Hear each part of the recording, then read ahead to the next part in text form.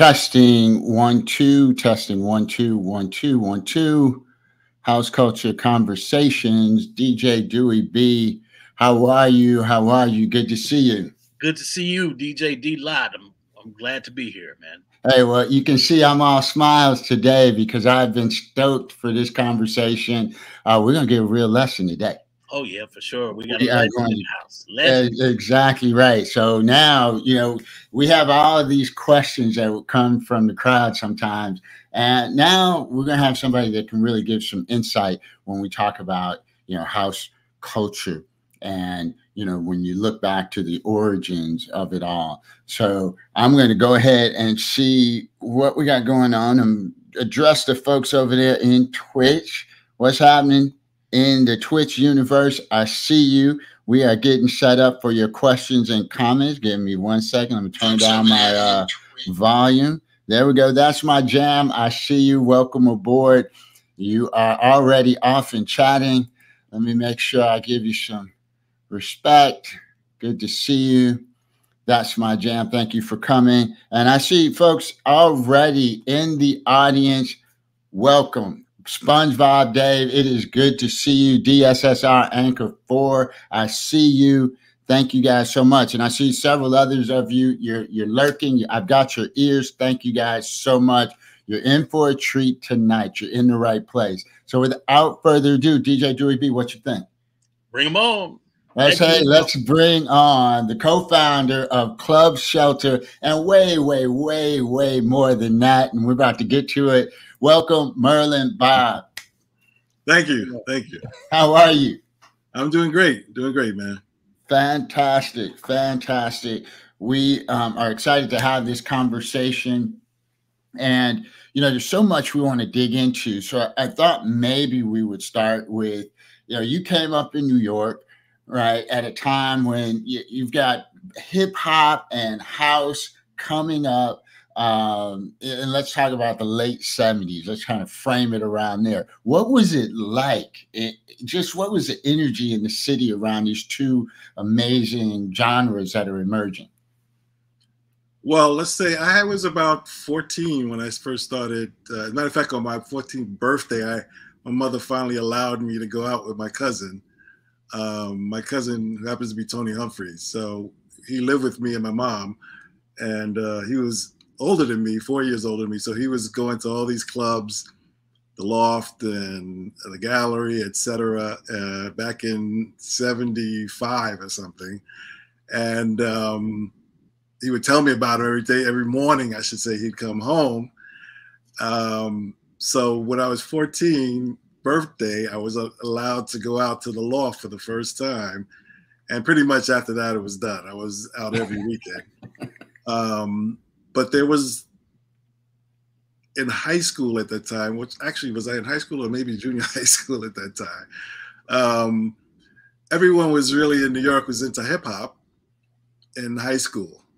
Everyone, which I was also, because, it started in New York. We felt it was ours, and everyone who was a little older, who was maybe college students or like my cousin Tony and etc., was into house music in New York because, we came up with that also at the same time that hip hop music came around.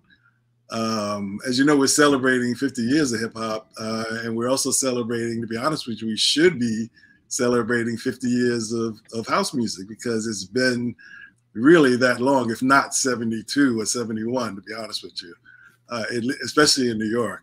We were listening to, and for us, it was called back then, not house music, but underground dance music. For us is what it was called. And that's back in, 72, 73, maybe, when we were calling it that. And that came from everyone who was in the clubs during that time. They were mostly gay clubs, underground dance music. But, even though we weren't gay, we were still respected the crowd, respected everyone because it was the best music, the best DJs, the best party in the city. So we were always there. And we were also in a lot of punk rock clubs at the time. We were also in salsa clubs at the time, because all those genres of music were happening and bubbling in New York at the same time. And I think that's interesting when you talk about, those different genres. We had the underground dance music, we had hip hop going on, and we had this, but you guys went to all these different clubs. And what I often remember, DJ Dewey B, is that house wasn't a specific genre necessarily. We listened to some disco, we listened to some R&B soul, some Euro, we listened to a lot of different things. And the mashup became kind of house over time, but you could hear all kinds of music forms. And Merlin, it feels like that's what it was like in New York. Yeah, 100%. It was a melting pot, first of all, with so many diverse people and backgrounds that I grew up with. I grew up with, truly a melting pot. And in New York at that time. And the music represented that. It reflected that.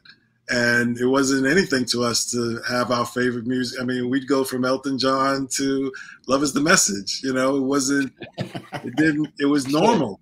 It was normal. We go from, the Police to whatever else. I mean, just off my top of my head, but it was just great music that we were into. And even in the underground clubs that we went to, there was always those sets that Larry would play, or T. Scott would play, or Larry Patterson would play, or that incorporated, punk rock music and all these other elements that, we were into at the time. But, in New York, you could hear in some of the early dance music or house music that was created from those creative people that were in these clubs, including myself and all the other DJs that are popular now. They were all listening, and then they would go home and figure out, with 4 or 8 tracks, how to produce something.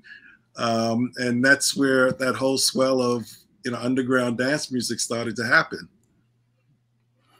That's great. And I want to just take a moment just to say hello to the fam that's listening in. Again, we say hello to That's My Jam, SpongeBob Day, DSSR Anchor 4. And I see Babu from New Zealand is on. Good to see you. And Bob Peters from the Doctors back in the day. Thank you for joining us. We appreciate you so much.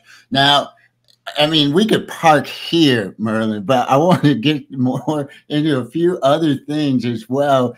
I guess it's about 20 years after this, you opened a club, Club Shelter. Right. What was your motivation behind opening that club? The closing of the Paradise Garage was our motivation.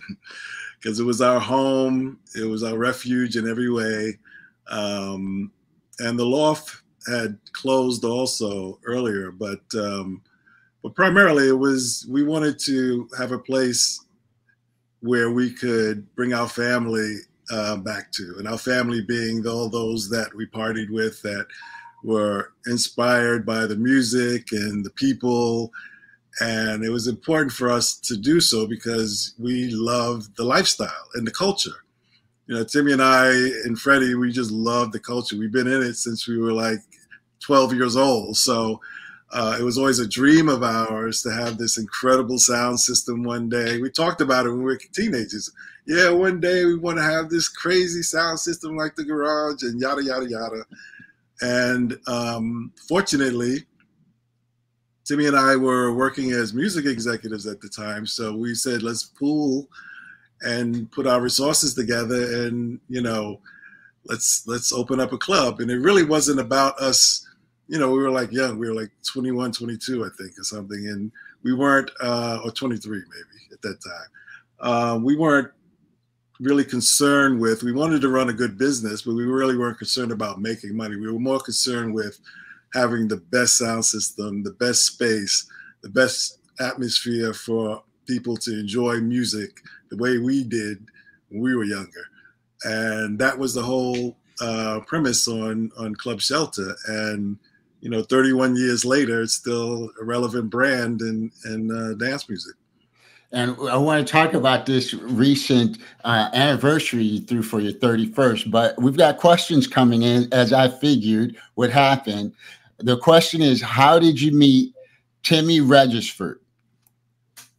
Well, we both are from New York. We both were born in Brooklyn. We're both, our fathers' families are from Trinidad.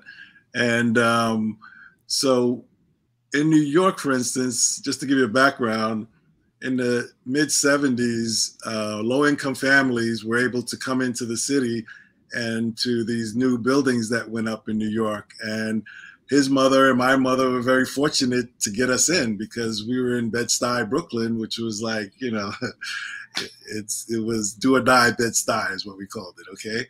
So it changed our lives. And Timmy and I actually, he got in one apartment because he was there with his brother and sister, and I was in the other apartment. So we've been best friends since we were 10, 11 years old. Now, I know that some people we can't see their faces, but I know they're doing the wow. You grew up with Timmy Regisford. That's crazy, right? Mind's blown. But you guys went on and you guys built Club Shelter. What was unique about Club Shelter? I think what was unique was that this was the first time two brothers or men of color have owned any nightclubs in New York and in Manhattan at that. And this genre of music with this crowd, and it was well respected. And I think the crowd really respected the space. They, you know, honored the space. Even when we moved maybe 2 or 3 times to different spaces over the course of the 30-something years. But there's always been that real honest respect and that feeling of real home, like refuge, because, you know, we've all kind of came from the same place. And here you're coming to a place, the first and only, you know, that, you know, people of color designed, built, put together for everyone, you know, not just for other people of color, but all ethnicities, you know, LGBTQ community, etc. You know, it was all everyone together. And that is the one thing for me that, you know, was a unique aspect that I'm very proud of and that we're very proud of. Now, there's an overlay across all of this, which is an illustrious music A&R career. And I want you to kind of take us there, tell us a little bit about that part of your life and that career, because you not only worked with the best names in house, but the best names in hip hop and other genres. Well, you know, it started when I was 16, and I don't know if I mentioned this, but my cousin is Tony Humphries. So he was living with me and my mother when we were living next door to Timmy. So the three of us were always out, going to record stores, running around together. And then Tony taught me and Timmy how to DJ. And then we all said, okay, we're going to have our own styles. We're not going to emulate each other, but he's the one that taught us how. At that point, I was loving DJing, but I knew I wanted to do more in the business, creatively and business-wise. Like I wanted to understand the business side of it. So Tony took me to, one day, we went to Prelude Records to pick up some vinyl. And we picked it up from this gentleman named Larry Patterson. And when we left, I asked Tony who he was and what he did, because, you know, to go to a record label back then was a big deal, you know. As teenagers, I mean, it was a big deal. And he told me, well, he's the A&R person. He's the artist and repertoire. A record label doesn't run unless you have an A&R person and a department. You know, he's the one that signs the artists, you know, develops them, picks the songs, picks the producers, makes the star, so to speak. And at that moment, I had one of those light bulb moments where I said to Tony, that's what I'm going to do. And of course, he looked at me like, you're crazy. There ain't no black people doing that in this business, you know, especially as an executive or anything like that. And I didn't think about it much after that. I just knew it's something that I knew what my goal was, so to speak. So long story short, it went from that, me continuing to DJ, to continue to DJ on the radio, because Timmy was on the radio at BLS, which was the #1 station in the country at that time.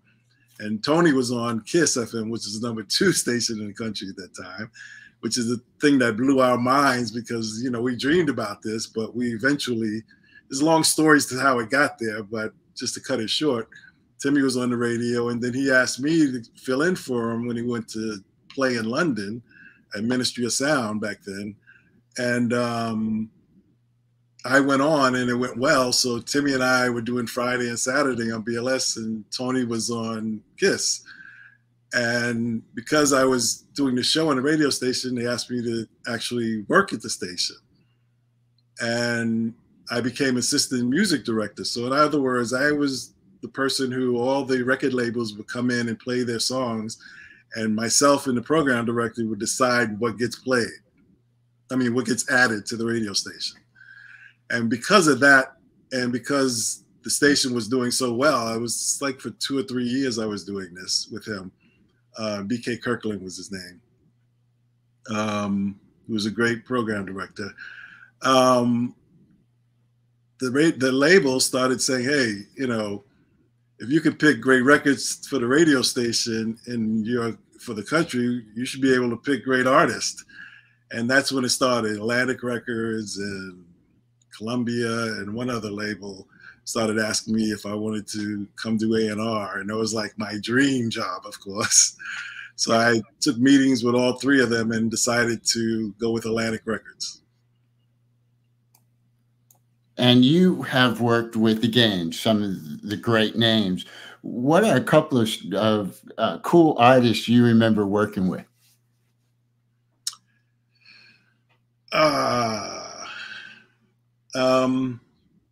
Well, I signed Missy Elliott, which is one I'm very proud of, especially because well, I signed MC Lyte first, which is the first female rap artist. Wait, time out. I got to cut. You signed MC Lyte? Yeah. That's one of my faves. One of my first hip hop little CDs. Well, were we still cassettes then? I think it was cassettes. Yeah, probably. That's incredible. Who is great. And MC Lyte is wonderful. She's still wonderful. And it's so wonderful when you work with artists. I've been working with artists for the last 40 years. Okay, no, 40 years. I'll talk about 30 years. 30-something years. And but it's great when you can work with those that have had a lot of success and still have a name in the business and still doing well, and they haven't changed, you know. There's very few that I can say that, but those that do, you know. But also signed Yo-Yo also. And I did a deal with Queen Latifah, who was wonderful. And then I signed Missy Elliott, and I'm just so proud of her and what she's accomplished over the years, and that she's been going into the Rock and Roll Hall of Fame and all these things. Is really great. But you know, I signed Pharrell back then, and Pusha T, and John Legend, and you know, In Vogue I signed, and Busta Rhymes I did all his albums, and Keith Sweat and his albums, and you know, I can go on and on. It's primarily I was responsible for R&B and hip hop when I came to Atlantic, but you know, I also wanted to sign other artists and kind of give the labels a lesson on house music, you know, and dance music. So I started hiring my friends to do a lot of remixes for the R&B artists that I was working with, and giving them production deals, et cetera, et cetera. You know, I gave Kerri Chandler his first production work, and Roger Sanchez, and David Morales, and Louie, and Kenny. I mean, I can go on. Everybody who I kind of came up with, we all came up at the same time. I thought it was important to give back to that. And Then I signed 10 City with Marshall Jefferson and CC Rogers, and with Marshall also. But, you know, I've literally, you know, have the albums that I've released over the years have sold over close to 200 million albums, and they streamed like, you know, I don't know, 5 or 6 billion. I don't know, more than that probably. I don't even know now, but it's a blessing, you know, to be able to do what it is that you love, and to do it in all various kind of genres. And I was the director of A&R when I first went to Atlantic, and they were number 11 company in R&B, and I took them to number 1 in 2 years. So I got promoted to VP of A&R when I was like 24, and then had a very much success with a lot of our artists on the pop charts. So I asked them to let me have my own label. So they gave me a label called East West that was prominent in London. And I started it here in the States. And we had a lot of success with that. And because of that, the next step was I became executive vice president of Elektra Records. And it's so funny. Every time I'd see Tony, he'd laugh and like, okay, I know, I was wrong. I was wrong. Because, yeah, and fortunately at that time in the music business, there were quite a few of us that were, you know, running actual record labels, not just the Black or R&B department of labels, but the entire label. So I had to deal with, and A&R, you know, groups like Simply Red back then, and Metallica, believe it or not, and AC/DC, and, you know, Tracy Chapman and Anita Baker, and, you know, all these other artists for years. That's incredible. Hey, we're sitting here with Merlin Bobb, House Culture Conversations. Family, I see you out there. Thanks for joining us. I agree with you. Incredible resume, just amazing. And it was something you said, Merlin, when we were just getting on the air about, I asked a question, do you do any producing? And you said something I thought that was really profound. And I don't know if you want to take a moment to just talk about when you got into the business, you figured out where your strengths were.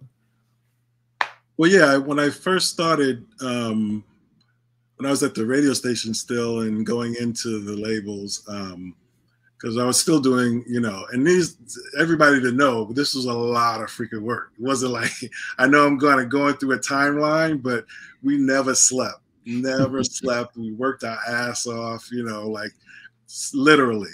But I used to go from the radio station to this recording studio to learn how to engineer and produce afterwards. And that meant me just going into a session. You know, if I had to go out and get somebody's lunch, I could care less, you know, as long as they could let me sit there and learn. So I learned how to engineer, et cetera. And when I got to Atlantic, I wanted to start producing also. And I did really well when it came to engineering. And because I mixed practically almost every other album that came out in Atlantic back then. But when it came to producing, I was like, I don't like what I freaking hear. You know, I don't like what I'm doing. I'm like, this is not my thing, you know, and it's okay. Because I said, I can't do everything. And if there's something I want to do, but I can't, and I don't do it well, I have to be smart enough to say, okay, let me put my strengths in the things that I knew I can do very well. So I never really produced anything. I did a few remixes, and to this day, it's still not my thing. So, you know, even now, as I speak to all my peers, DJ wise, because I just started DJing again last year. I say to them all, like, give me all your music. They send me tons of music, all of them. Right. Louie to, you know, David to Kitty, etc. Because they know I'll play their music because I'm not playing my own, you know, because I'm not into producing that much at all. Yeah, I think that's, you gotta know your strengths, though. You gotta be honest with yourself in this business. I absolutely agree. And, it's important that people realize that the business is big. A lot of times you have a DJ and then he wants to remix, produce, that kind of thing. There are other avenues Of to course. participate in the business. And I appreciate that you brought that to your point. DJ Dewey B, as you've in your career, just not only a DJ, but producing, your thoughts. Sorry. Yeah, it's Merlin speaking the truth. I do have a question though. Just to take the veil off of the secrecy of A&R work, how did you handle submissions? And what do you think has changed from that time period to now on submitting work to labels? So you said, how did I handle the submissions? Yeah, how did you handle it? I don't think there's been a time that I got signed an artist just from a submission, to be honest with you. I mean, I'd have stacks of CDs and tapes and everything else, and DAT tapes and, whatever it may be. But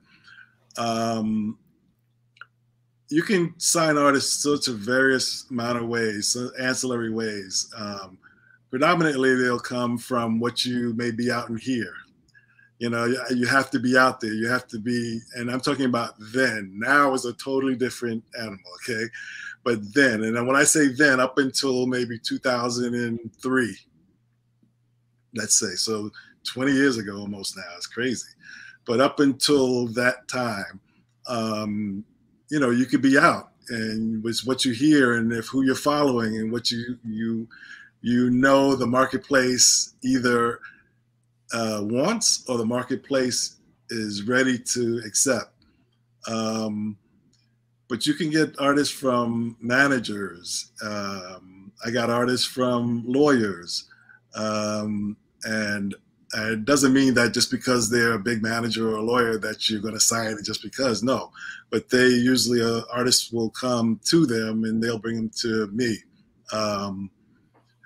I got artists from hearing something independently that, I felt, can go to the next level,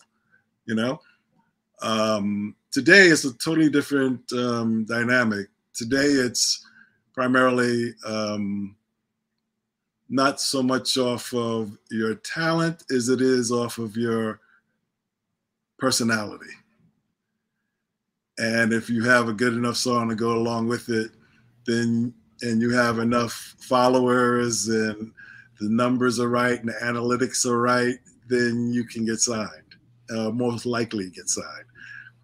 Labels don't necessarily do artist development as they used to many years ago, where you sign an artist. Sometimes I'd sign artists I signed Brandy, right? I did a whole album with Brandy when she was 14. And I did it with Darryl Williams, who was my A&R person at the time, VP and A&R under me. We did the first album and we listened to it and it's like, wait a minute, she's 15 now and these sound too kiddie. We went back and did a whole nother album. And that's the one that came out, her first. So, it takes time. You had to develop these artists. An overnight sensation, we say in the business, is 10 years in the making, because every artist we know today, up until the early 2000s, has been developed to be a star. Making the songs, finding the right song, finding the right producer.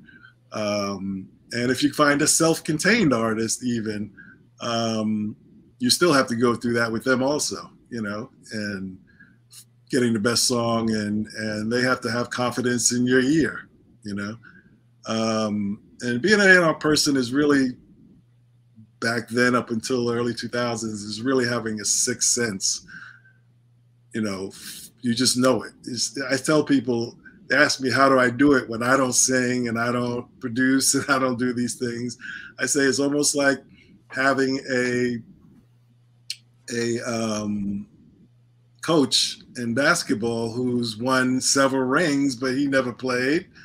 He never won a champion. He was the worst player on the team when he played, but he knows how to take them to championships, It's a similar kind of thing. You have a knack for it. And So yeah, it's a totally different now than it was then. Now it's completely all about analytics and followers and popularity, and sometimes the music comes last, unfortunately. But that's where we are now. I'm not knocking it because it's the trend that has happened, and because music hasn't developed a new genre in 50 years. There's no new genres. Everything is a subgenre. It's already been. So until there's a new genre of music that people can sincerely get behind and be happy about and content about and build on, then we're just going to be rehashing what we have. And that goes but so far after 50 years. That's a great point. Great point. Great question, DJ Dewey B. Any other question on the music? Yeah, I do have many more questions, but we have a certain amount of time. Ask away. Ask away. It's not every day you get to ask a legend in this game questions that you might, in your career, it might try to help you. But the main thing is, I want to know is, would you do it again? Like, if you wanted to start out today, would you go back into trying to be an A&R person, or would you just kind of just go into label development and develop it from that side of it? Yeah, 100% I'd do it today. Because today there are so many ancillary ways and avenues for you to do artist and repertoire or develop artists or be in the actual business side of music, because you have so many streaming companies and more publishing going companies, and et cetera, ancillary companies that deal with music every day. Music is being utilized more now than it ever has in its history. So there's definitely, but it's still a close-knit business. You know what I mean? Like, it's still about who you know and how you build your brand to get in. You can go to college, you can do a lot of different things. It may help you to get your internship and get in, but at the end of the day, it's still a business that has to want you. And but one of the reasons I wanted to do this today with you guys is because I'm at the stage now where I just consult, so I have the time now to really give back and to do and encourage and educate as much as possible, because I want to see young people, get into the business side of this and the creative side of it, and not think that you just have to be an artist or a producer or a songwriter to actually be in the music business. You don't, and there's so many other ancillary avenues for you to go to be in it if you really believe you have that sixth sense for it. Yeah, that's awesome. Now, recently you had your 31st anniversary for Club Shelter. Talk about that event, some of the DJs you had there, and why was that so special? Well, it was like coming back for all of us together. Everybody. That's another thing that was important for us too at Shelter, because all the other clubs had one DJ who primarily, everybody was, loving and honoring and respecting, and like there was their hero, like Larry Levan was my hero and T. Scott was my hero. And so, but we wanted me and Timmy were going to do this, but we also wanted to bring in everybody we knew to actually DJ there. Like if we had to fly, if I had to go to Japan and play, if he had to go, we didn't just take each other. We'd have Louie there. We'd have, Tony there. We'd have Francois K there. We'd have, whoever it was. I don't think of DJ Clark Kent there, Spinner there, whoever it was at the time that was part of the family. We felt we wanted to do whatever we could do to lift them up, and bring them up and give them the opportunity. And so this 31st anniversary, a lot of the guys came together. It was Joe, Corcel, Louie Vega, Francois K, Tony Humphries, Timmy, and myself. And who am I missing? Somebody I'm missing. But it was all of us came together for the 31st anniversary, and it was really great party. And you know, I don't know if we closed till 1 o'clock the next day or something. I heard it was epic. I heard so many people that went to the event and they're still on cloud nine. And I love what you said about giving others an opportunity to shine and not just keeping it for yourself. This is our club and this is where we play. That goes to what you asked earlier about what made Shelter different than other clubs, because other clubs didn't have. Now they do, you know. Now they do. There's like different DJs. It's not really one DJ, a resident at most clubs that just plays all the time now. And we like to think that we helped start that, because we had everyone coming in and out that we respected and that we knew had a fan base that wanted to hear them, but they didn't have their own place or their own club. So yeah, that was important for us. Absolutely. Now I have a question from SpongeBob Dave out of the UK. He's asked, is there ever a DJ you wish you had booked, but you weren't able to book him for Club Shelter? I was going to say Larry Levan, but even Larry Levan played there. Probably David Mancuso. Is the only one I could think of, because everyone else pretty much played there. That is awesome. Now, SpongeBob Dave also said he'd like for you to adopt him if you don't mind. Well, I got 4 kids now, so I don't know if I have room. Now, speaking of your kids are also in the business, and you were making the statement that you want to help. Now that you've done your thing, and you want to give back to future generations and preserving the culture and house. Talk a little bit about ways you're doing that. Well, I'm starting with this show and others like it, and magazines. I've been doing a lot of interviews and just making myself more available than I was in the past. Believe me, all those years it was nonstop. I mean, nonstop. Needless to say, that and owning clubs for 30 years and working as executive for 30 years and DJing, and I was on the radio for all those years. So now it's now I'm like slowed down, and it feels good. So now I want when it comes to programs like yours, et cetera, I want to be available. And I just started this in the last year after our anniversary, because all the guys that were there playing, they said, come on, you should start again. You're consulting now. You have time. You just do it. So I started DJing again, but it's not just about me DJing again. It's me connecting with the culture again, which I wasn't sure about because I've been away for so long. But fortunately, I had all those years prior that I was, made a name for myself as a DJ. So fortunately, I was able to come right back in and get gigs and be playing. But every time I play somewhere, I meet somebody different who has aspirations in some way, and I give them advice, or I, put them in the right direction, or do whatever I can do. It means that makes sense. And we really appreciate that, just knowing that, you shifted that gear and you're giving to the culture. It means everything. DJ Julian B and I talk about that all the time. At some point, you got to give back and help others. And that's just amazing to hear. That's always been important to me during my course of being in the industry. When I was an executive for all those years, my door was always open, because I know that I wouldn't be sitting in that seat if other doors weren't open for me.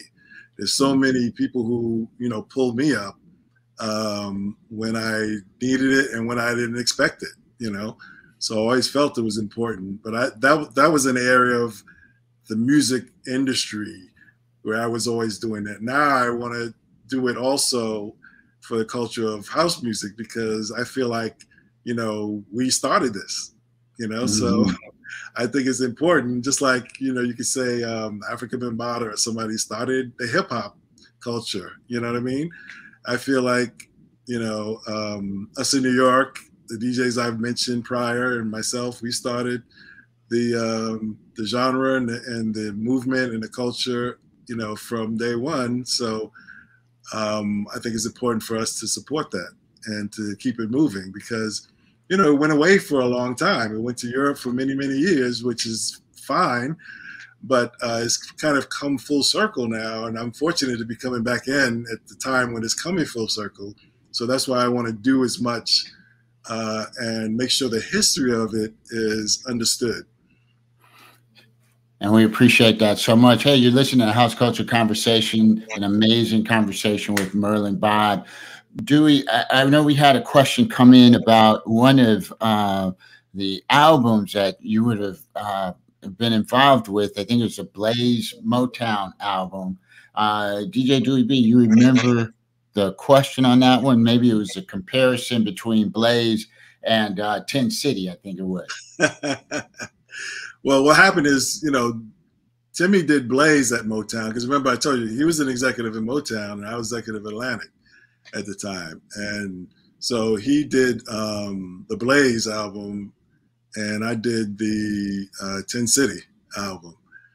And of course, you know, we're best friends and we've been business partners since we were like 12 years old, but you know, we're still competitive. And you know, my brother Timmy, man, I just want to say, Tony, of course, like I said, you know, was responsible for me as a young kid. I wouldn't be sitting here without him. But Timmy, too, you know, he's been the most supportive best friend that I've had. And we're still partners in crime. But, you know, he's done a lot, too, in the music side of things, like at Motown and at Universal for many years. You know, people don't know that he signed a lot of hip hop artists. He signed Eric B. and Rakim. Oh, wow. Know? Yeah, definitely. He signed Guy, you know, and he signed a lot of R&B and hip hop groups also, you know, because we both had that aspiration, you know, of wanting to do as much as we can in the music business, not just DJing, which we love, you know, was our backbone, but we knew there was more to this, and that was important. So. That's great. DJ Dewey B, I know you had a list. I want to let you slide one in. I got about two more that I want to ask, but DJ Dewey B, go for it. This is a real quick one now. Merlin, how do you feel about these sound systems that you're hearing if you go out any? Because I don't get out that much either, but, you know, we talked about the Paradise Garage, and I'm sure the Shelter was right up there with the top of the line sound systems in the world. How do you feel about the sound systems that you're hearing these days? Yeah, I've been going out a lot more now than I had in the last, you know, decade, let's say, because I started playing again. And, you know, it's understandable that not every club can have that premier sound system that we used to have, because it's a lot of work. And these days it's very expensive. You can spend $500,000 on a good system, you know? So, I think, you know, nothing compares to the sound systems that like we had at the Shelter or that the Garage had or David had it at Mancuso had at the Loft or anything like that. I mean, when I was a kid, when I was a teenager, like I said, I used to be in the Loft and I used to just sit inside the bass speakers all night. I just sit there inside of it. And there's very few people that can do that now because the speakers, and there are very few speakers that even on the floor anymore. Everything is around you up. So yeah, if I had to make a comparison, nothing compares. But I think, you know, a lot of these clubs and spaces are doing the best that they can, to be honest with you. And a lot of them rely on the talent more so than the sound system. Talent being in the DJ and his following, and you know, most of the people are not complaining about it. So, you know, but I know when it comes to us and our parties and our, you know, it has to be the best system. It has to be. I agree. Sound is everything, I tell you. Yeah. So now it's been a little bit over a year, but you came back to DJing, and you came back doing a performance at the Boiler Room in New York City. Tell us about that. Well, my good friend, like I told you, Kerri Chandler, he's been encouraging me to play again for the longest. Between him and, like I said, Clark Kent and DJ Spinner, and they've been on me to get playing again. So I had started, like I said, a little bit last year when we had our party in May or something. So Kerri said, listen, I'm going to do Boiler Room, and I'm going to tell them I want you to open for me. And I was like, come on, bro, Boiler Room. I haven't been around in umpteen years. Boiler Room doesn't even know me. So he hit me back. He's like, man, are you kidding me? He was like, please, can you get him to do it? So I did it, and it was an amazing, I always wanted to do it, funny enough. And I never thought I would, actually, but it was a great night, really a really great night, a lot of fun. But that's how it came about. And, you know, my hat goes off to Kerri because, like I said, I gave him his, matter of fact, Kerri came to me, he was 18 years old or something, or 19, and came to my office and he said, you know, I want to produce house music. And we had just opened Shelter.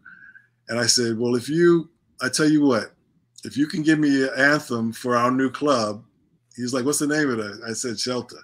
I said, if you can give us an anthem, then I'll give you a budget to actually go in and produce some songs.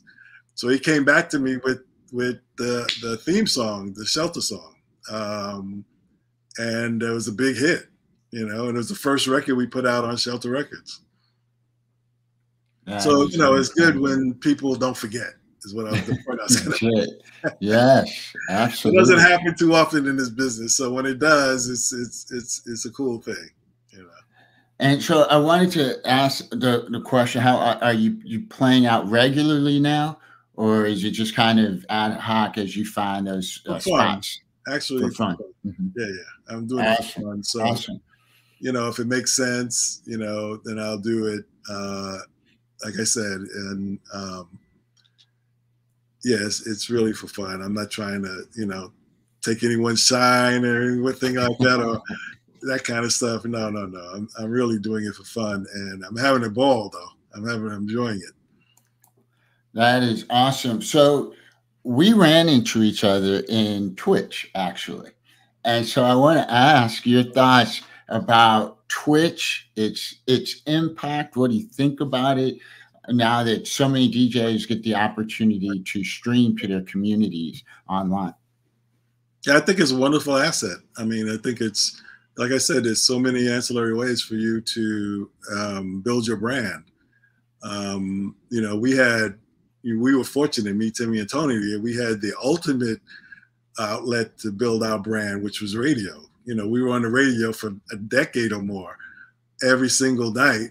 I mean, every single weekend, doing an underground dance party, you know. Mm-hmm. So we were able to do that for many, many years. And that built our brand. That got us to get out of, you know, travel and, you know, at a young age and do so many different things. So right now there's so many different ways. That back then, that was the way, unless you went out and played in the park, you know, mm-hmm. Or you owned a club back then. And, you know, couldn't own a club when we were late teenagers, you know. So I think that what's happening now with Twitch is great. You know, I think it's a great outlet for everyone to utilize it.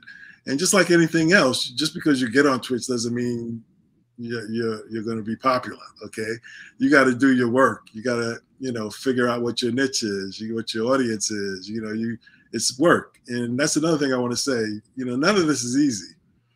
Being in the music business in any capacity, none of it is easy. It's a lot of work.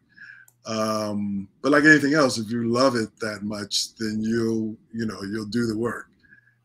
But don't think it's gonna just because you get on Twitch and you're gonna have, you know, you've been on it for 6 months and you're wondering why you have 3 followers. It's because you're not being sincere about what you're doing. You're not doing the right work, and you're not, you know, doing your homework and doing your research, et cetera, et cetera. And looking at the competition, et cetera.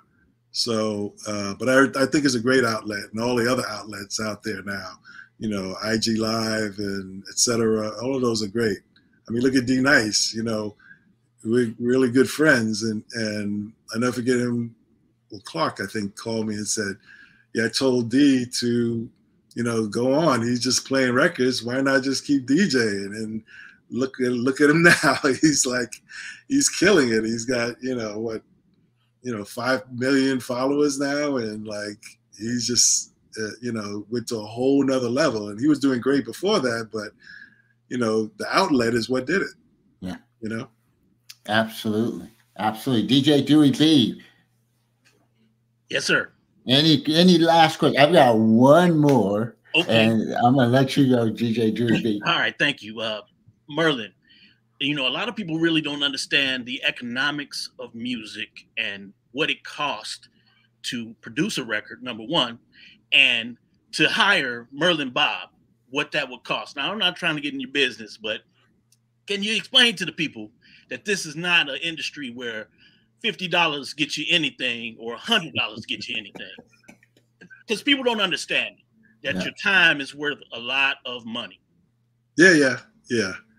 Well, like I said, you put in a lot of hard work and you worked on your brand for all these years. Then, you know, you build a brand to utilize it for various things. And one of those biggest things is income. So, that's right. You know, if you're an artist or a producer or songwriter, whatever it may be, and you want to attach yourself to someone who has a major brand. And when I say brand, I'm speaking of artists, like, you know, their names, whoever it is you're talking about. Drake is a brand, you know, or, you know, et cetera.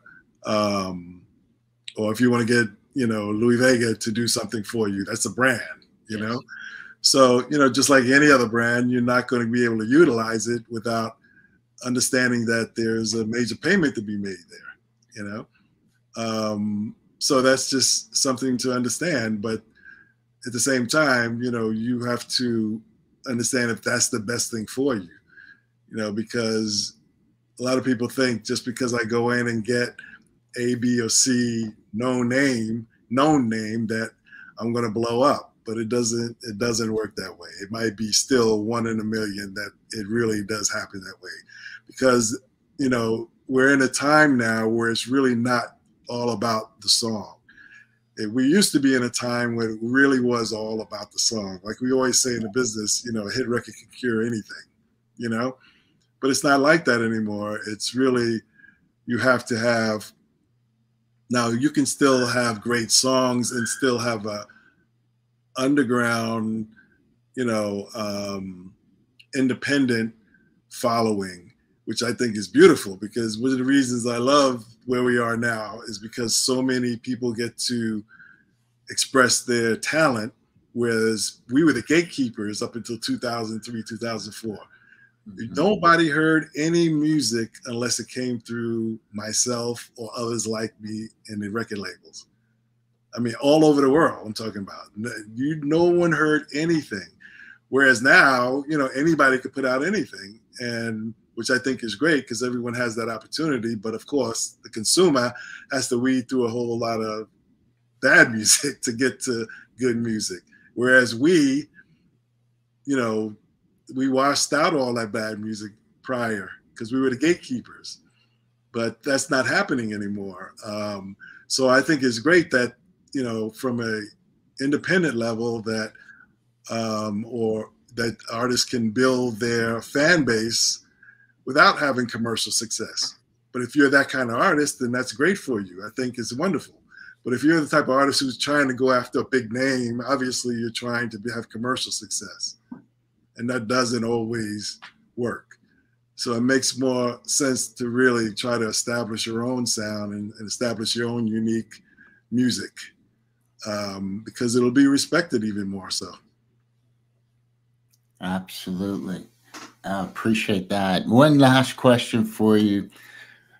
Frankie Knuckles leaves New York and comes to Chicago in the late 70s. Up until that time, as you called it, it was underground dance music. I'd like to settle the score.